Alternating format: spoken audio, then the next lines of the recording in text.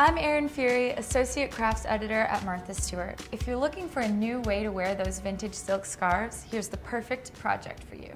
We're going to tie this scarf up into a perfect little bag. All you have to do is start in one corner and make a knot. The only thing that matters is consistency. Make your next knot just about the same distance down as the first. These will form your handles. Beautiful scarves like these were designed by Vera Cunningham in the 1960s, and I have so many from my grandma. Any vintage store will sell them. eBay, Amazon. Once you've knotted the four corners, tie together to create the handles. Different size scarves will yield different size bags, and depending on how far down you tied the first knots, the length of the handle will be shorter or longer. It took no time at all to turn this scarf into a cute little handbag that will brighten up any outfit, so craft on.